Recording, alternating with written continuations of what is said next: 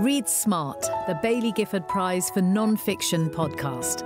This podcast is generously supported by the Blavatnik Family Foundation. Hello and welcome to Read Smart. It's been an exciting time in the world of non-fiction as the winner of the 2022 Baillie Gifford Prize was announced by Caroline Sanderson, the chair of the judges, yesterday at a gala dinner sponsored by the Blavatnik Family Foundation. Here is the moment the winner was announced. And I'm thrilled to say that our winner is a book that has not just a proper regard for the reader, it has a passionate regard for the reader.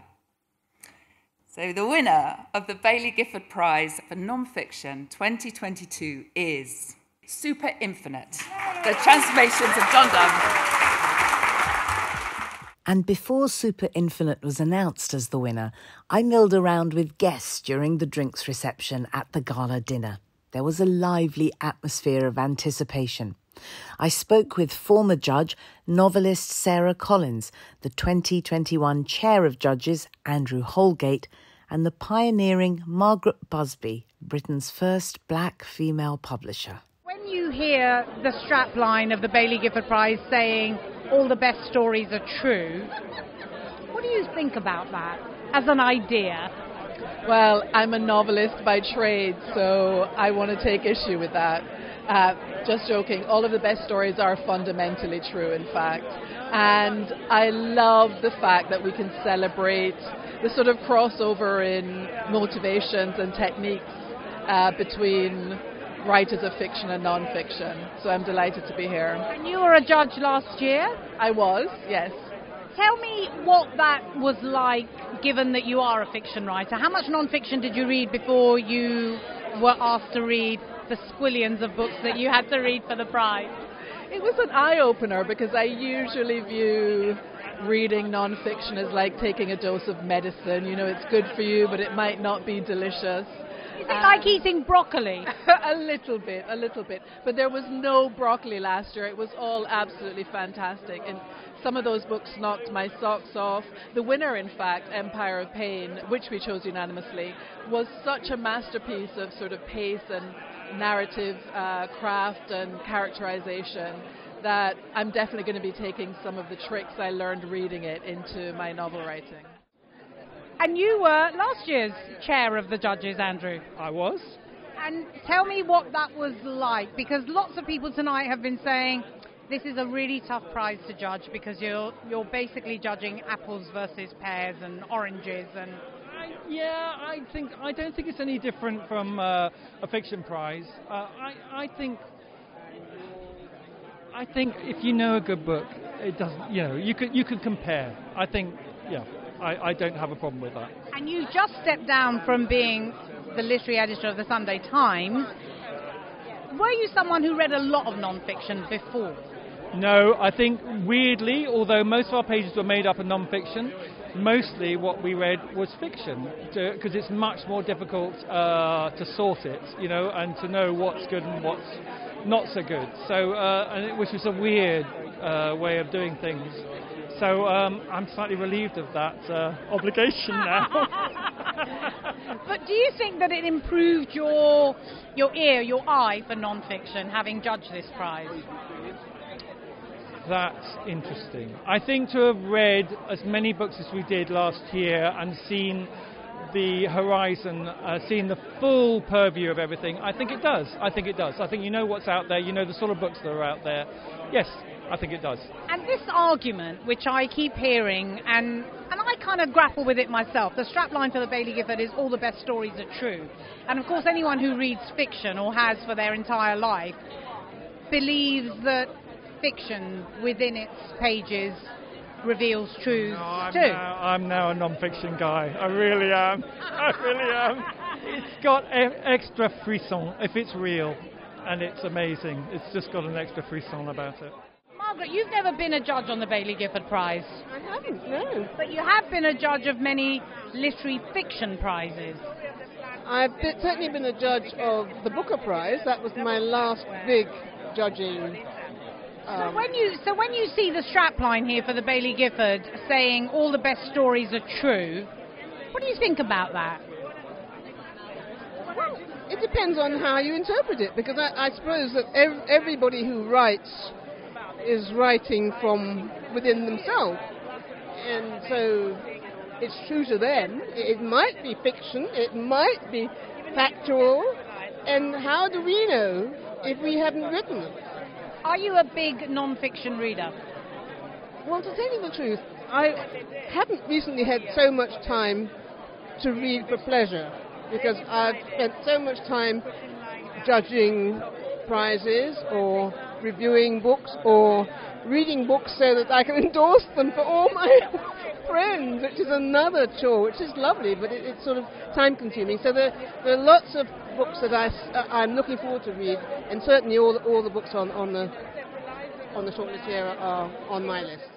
And now it is my huge pleasure to be able to welcome this year's winner, Katherine Rundell, author of Super Infinite, The Transformations of John Donne, which explores the many aspects of one of Britain's most enduring poets. Thank you so much for joining us, and many, many congratulations, Katherine. Thank you so much. I am truly thrilled. You are also probably exceptionally tired because you've been talking all day. This is the last of your big interviews, I think. I'm delighted to be doing it, though. Let's start right at the beginning and tell me why John Donne and when you first encountered his writing. I first encountered John Donne as a child. My parents used to stick little bits of poetry by the bathroom sink where we brushed our teeth. Mostly Old Possum's Book of Practical Cats, but occasionally some John Donne, the more child-friendly, not the erotic verse. Things like, go and catch a falling star. I know. You mustn't accidentally impugn my parents. And so I encountered him then, and I of course didn't understand him, but I understood that there was something in the rhythm of the words that had its own power. And then I really encountered him properly at university and fell truly in love with everything that he was able to do. He was a man who was able to hold in one poem, in one piece of prose, the vastness of humanity. He was a man who lived through enormous pain and trauma. He was Catholic at a time when that was to be persecuted. He probably saw his great uncle hung, drawn and quartered. He was certainly taken into the Tower of London as a kind of subterfuge to disguise the fact that his mother was smuggling a Jesuit in to meet another Jesuit. He grew up with a real sense of danger. And then, of course, with loss. He lost his brother, Henry, when Henry was just 19 to plague. He lost 6 babies. He lost his wife, Anne. So he knew fear and dread. And yet he insisted till the end of his life, till his death, that you are an astonishment, and it behoves you, therefore, to be astonished. He wrote that, he says, compared unto a man, the world itself is a dwarf. A single human soul is larger than the world itself. And that he could hold those two things, this sense of us as miraculous, his sense of sex as a kind of semaphore for the human living infinite, his sense of sex as maybe a kind of love as an answer to an unspoken and perhaps unarticulable question. And also to say, we are a disaster, that he could hold those two together, often in one poem. It is wonderful. Very early on in your book, you talk about his view that, and you allude to it just there, that man is both a catastrophe and a miracle. And in his very short life, he died, we think, before the age of 60. Extraordinary things happened to him.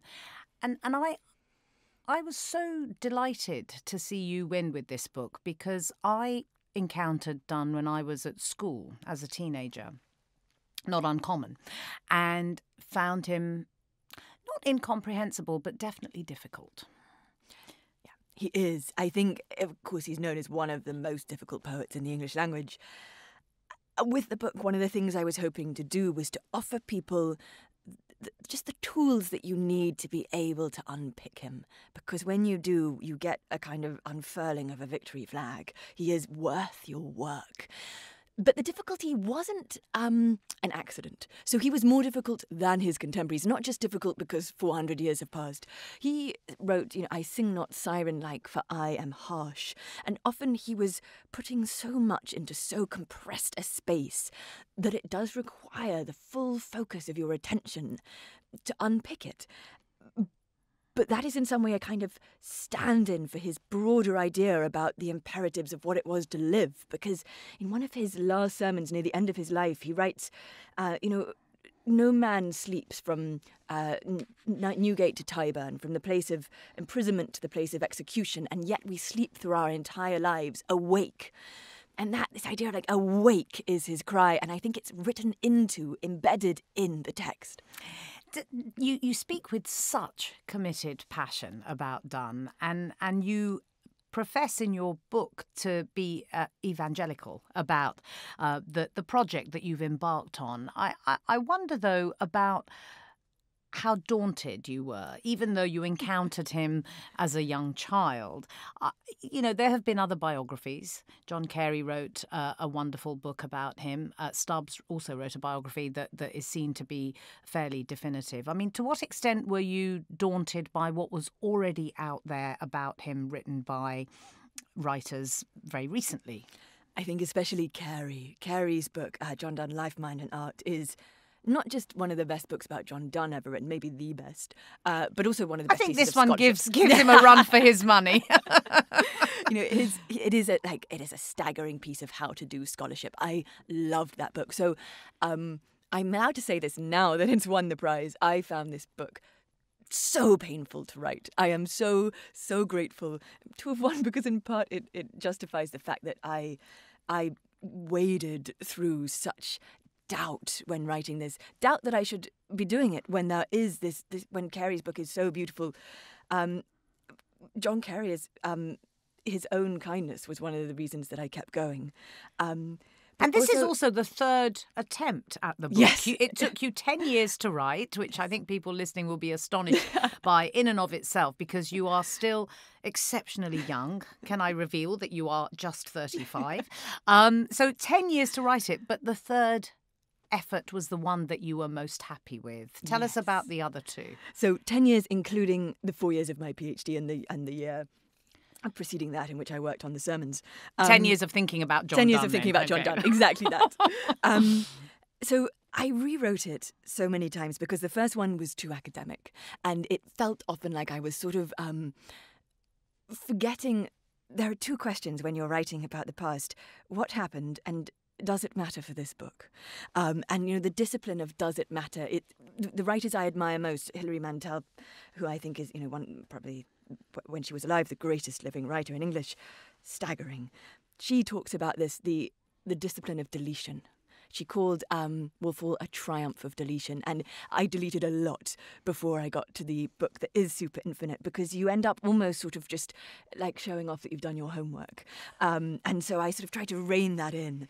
And really, I think the thing I wanted to offer with this one, in so far as it's different from the others, was a sense that I want people to read Donne and read this book, and then read Donne, and then fall in love with Donne, and then find something in Donne that will sustain them. Because there is in Donne, he offers you so much. He offers you a bulwark against anti-intellectualism, against the quite cheap ways that a lot of media talks about love. He offers you a sense of your strangeness, and I really wanted the book just to be a way into that offering. Let's talk about him as a poet who writes about desire in the way that only John Donne does. Tell us about who he wrote for, who his audience was, and to what extent were any of his most erotic, well-known love poems written for his wife, Anne Moore. So this is one of the things that we don't fully know. we do know that a lot of the earliest rakish verse, so a lot of people who know a little bit about Donne would have got the idea of, to his mistress going to bed, a man sort of coaxing a woman into taking off her clothes, or the flea, which imagines a flea first sucking him and says it sucked me first and now sucks thee, and in this flea our two bloods mingled be, a sort of like quite a leery sexual metaphor. And it's very unlikely he was writing those for women. He was almost certainly writing them for his small group of friends who would also have been writing similarly like licentious, slightly wild verse. And then the more serious love poetry, it's very difficult to date because, of course, we have no poetry in John Donne's own handwriting except one in Latin. And so we can sort of only guess, but sometimes you can tell because the woman he married was called Anne Moore, and he puns on her name. And, he says... he talks about this wonderful poem, Love's Growth. He says, methinks I lied all winter when I swore my love was infinite, if spring maked it more. And that more was for her. And you're sitting opposite me, Katherine, and you are able to just... like that, at the click of a brain synapses, just able to tell us and quote from Donne, which is so impressive. And I know you've lived with him for 10 years, so that one understands that, but still, it doesn't stop impressing me, I have to say. Let's talk about the misogyny, because you don't let him off the hook. Here's this man who, for so many, has been heralded as the love poet. Because he is misogynistic. Exactly. I think it would be such a mistake to think that John Donne is a straightforward celebrant of women. There are a lot of instances, both in the poetry and more in the prose paradoxes that he wrote, which sort of demean and are scathing about the female soul, the female body. As I say in the book, it would be nonsensical to try John Donne as a misogynist by our own terms, because of course, we need to bring the full barrage of nuance that we can when we think about the past. But even for his time, there were texts which would have been impressively nasty. And I think one just has to acknowledge that, because to pretend it isn't so is to fail to acknowledge that he had a bitter and vituperative corner to his mind, and he unleashed it on women. And the title of the book, Super Infinite, that also comes from a sermon. It does. So I love this about Donne. This is one of the things that John Carey pointed out, that he liked to add the prefix super to words that did not need super. Super eternal, super miraculous, super dying, and in one of his sermons, in fact two of his sermons, super infinite. And the reason I love this idea of somebody for whom infinite is not enough, that kind of courageous hunger, that kind of intellectual grandiloquence, but also the kind of, the slight lunacy of it. I love that mix that he puts into his work. And also in the title, you've got the word The Transformations of John Donne. The other prefix, of course, he loved was trans. Trans, exactly. So he uses this prefix, transform, transubstantiate, transpose, transport, but especially transform. It's across his work. And I think in that prefix, trans meaning sort of across, he saw, beyond. He saw something in us, our transformability, that it is never that you are just one thing. You are constantly changing, and you are quicksilver, and at your best alchemic. Do you want people to be as transformed as you clearly have been by reading this book by John Donne? I would love people to read it and feel that in Donne they might be offered a mode of thought that they could carry with them through their lives, and that might offer them some form of solace. In your acceptance speech last night, you quoted one of the most famous lines from Donne, "No man is an island." And you, the context of it was that you wanted to announce this extraordinary generosity of sharing the prize. Just tell us about that and why you wanted to do that. So I'm going to split the prize money of £50,000, half to a brilliant climate change charity that I have been working with a little bit called Blue Ventures, which works with communities affected by climate change, but also trying to build more sustainable ways of living. And they are remarkable. David Attenborough is one of their patrons. And another one to a refugee charity, because it's not that I'm a saint. I would love £50,000. I would very much love a big pair of diamond earrings. But you could have kept the money, Katherine. but my reckoning was this. When he says, "No man is an island," he says, "Every man's death diminishes me, for I am involved in mankind." And my reckoning is every great thing done elevates us all, but every injustice diminishes us all. And man-made climate change and the brutality of inequality that is creating a refugee crisis, those diminish us all. And I thought they could make better use of that money than I could. I don't know, diamond earrings sound very, very lovely. I know. I'll have to... If people buy the book, then I'll buy diamond earrings with the money from that. Excellent. The royalties is what we need. I want to ask you a couple of other questions. One of them is really to do with the relationship between the writing that you do for children, and which is what you have been known for up until now, as well as your academic work, and this book, because the chair of the judges, Caroline Sanderson, did talk about your playfulness. And I wonder about that connection in your own mind and how conscious it has been for you, because not only is the book beautifully written, but there is a joy in what you are asking people to do, which is open their minds to something. I think they feel to me not dissimilar. Of course, there are different disciplines, and one of the great pleasures of writing for adults, of course, is that there are jokes and ideas that you can unfurl that you wouldn't offer children because they just don't have the landscape yet. But I love writing for children. I love the intensity of their imaginative power. I love that when you write for children, often they will, when they tell you about the book, they say it's their favourite scene. And they'll often describe a scene that isn't in the book. They have added to the book as they go. I love the idea of writing for someone whose imagination is so great they expand what you have given them. But in terms of the writing, it's not that different.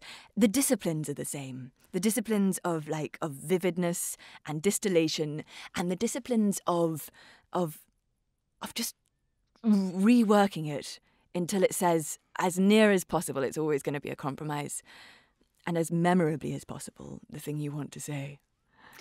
Are you done with Mr. Donne? Oh, never. No. There are things in the works I'm not allowed to speak about, but I think one day I will write a novel about Anne Donne. I started one while I was writing the book, really more as a bid to keep her alive for me, because we know so little about her. But I can't picture ever being done with Donne. And that idea of inventing in a non-fiction book is really interesting, because we know so little about her, but also the gaps that we have about the man himself, because so much of what he left us was destroyed in all kinds of ways, letters and so on. Exactly. So he burnt the friends' letters that he has that they wrote to him, because he's felt that they were sort of part of the person. So when they died, he would burn the letters, which is a sort of touching gesture which archivists around the world are just screaming in agony about. We lost his commonplace book. If we ever find that, it went missing. We can trace it he left it to Isaac Walton. Isaac Walton his son left it to Salisbury Cathedral, and then it vanished. So I'm just hoping someday somebody will find that. But until then... Oh, I want you to find it. Oh, I know, the scavenger hunt begins. But he was somebody about whom there are question marks. There are big gaps in his life. About Anne, we know so little. And so the book, it never becomes fiction. It's always clear what would be an educated guess based on comparative people. So, for instance, with Anne, just looking at how similar people may have lived. And then otherwise, it's always one is going to have to read what there is and decide what you believe. Well, I, for one, can't wait for you to write that novel about Anne Donne. Katherine Rundell, thank you so much. Thank you. Congratulations again. Now, if you missed the award ceremony on the 17th of November, you can watch this at BG Prize Facebook, YouTube and on the Baillie Gifford Prize website. The dinner and this podcast were generously supported by the Blavatnik Family Foundation. And to discover more about Super Infinite or any of the shortlisted books, do please head over to @BG Prize on Twitter, Facebook, Instagram or TikTok. You can also sign up for the newsletter through our website. And as always, thanks again to the Blavatnik Family Foundation for supporting this podcast. That is it for this year and the Baillie Gifford Prize. A huge congratulations once again to Katherine, who has proved that, as always, the best stories are true. I hope that you'll join me again next year when we'll be delving into more brilliant non-fiction. Until then, bye-bye. Read Smart, the Baillie Gifford Prize for Non-Fiction podcast. This podcast is generously supported by the Blavatnik Family Foundation.